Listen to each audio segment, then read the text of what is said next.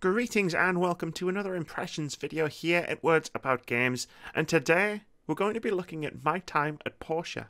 I'm completely hooked on my time at Portia. Perhaps it was just a matter of timing, but I didn't get into the game all that much when I checked it out in early access last summer. Fast forward more than half a year to the game's official release, and I'm having a very difficult time putting it down. Even when I've walked away from the game, I'm still checking out the wiki and thinking about what I want to accomplish next.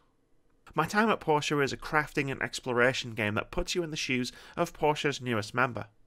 You've moved to the town after inheriting your pa's neglected, run-down old workshop and must restore it to its former glory. Luckily, there's a massive variety of different ways you can do that, whether you take on commissions from the mayor of Portia or its residents, fulfill villagers' requests, rear animals, grow crops, and generally help rebuild your workshop and the town itself. There's always something to do in Portia, and while there is a main questline for you to follow, villagers' requests and commissions you can take, and a calendar of events to partake in, you can pretty much set your own objectives, chart your own course, and find it very difficult to run out of self-assigned tasks. My Time at Portia is a game designed to be played at your own pace and in your own way. To list everything that Portia has to offer would take the rest of this video and most of the next one.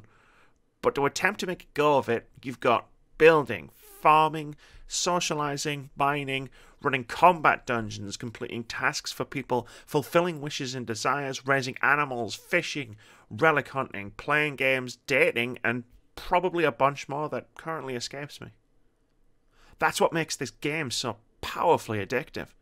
I always found myself juggling 3 or 4 things at once, and there was always something to do.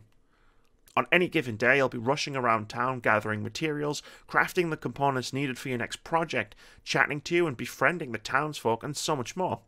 Usually all at once. Despite this constant flurry of activity though, the game is never overwhelming. Instead, it's really well paced. I never felt like things were getting on top of me or that I was trying to balance too many things at once. In fact, my time at Portia felt like it was perfectly balanced to make me feel like I was constantly in control and very much in command of my own destiny, rather than desperately running out of time chasing various objectives. There is some light gatekeeping involved as you move through the main quest. Your core crafting stations will need to be upgraded to create more advanced designs and materials as you progress into making ever more complicated objects. And you'll need to upgrade your tools to have access to bigger and better core crafting materials, as well as research new stations by collecting data disks during mining excavations or in the game's combat-focused dungeons. Luckily, the game is pretty generous with its loot. Dedicating a significant amount of a day to getting crafting materials will result in you being stocked up for weeks before needing to dedicate time to getting more. What can be an all-consuming exercise in other similar games is effortless in My Time at Portia, which lets you get on with building stuff and making progress without the need to constantly stress over having materials on hand. Tying into this are the game's controls and UI, which are both incredibly intuitive, to the point I was able to load my early access save from 6 months ago and, despite not having played the game for more than half a year, pretty much pick up from where I left off. Even combat, which is quite basic and definitely not a focus, has its own rhythms and works quite well. And this might be the first game I've ever actually chosen to play the fishing minigame in. It's not just your workshop and the town that you'll be improving. Everything you do in the game will net you XP. Seriously, everything. Which lets you unlock new abilities and improvements on Portia's skill tree. Decorative items you find or craft and put in your home can also boost your health and stamina, which gives your home improvement efforts a practical edge. All of this is wrapped up in one of the most delightfully charming games you're likely to come across this year. The world is bright, vibrant, and full of life and charm.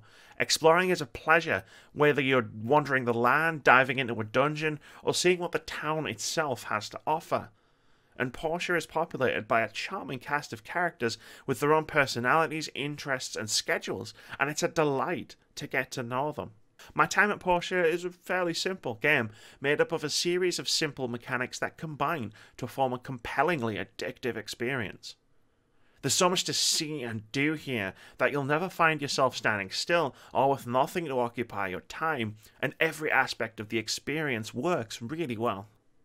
While most of the games I cover I pretty much stop playing once the video is done, I can see myself playing My Time at Portia for a very long time indeed.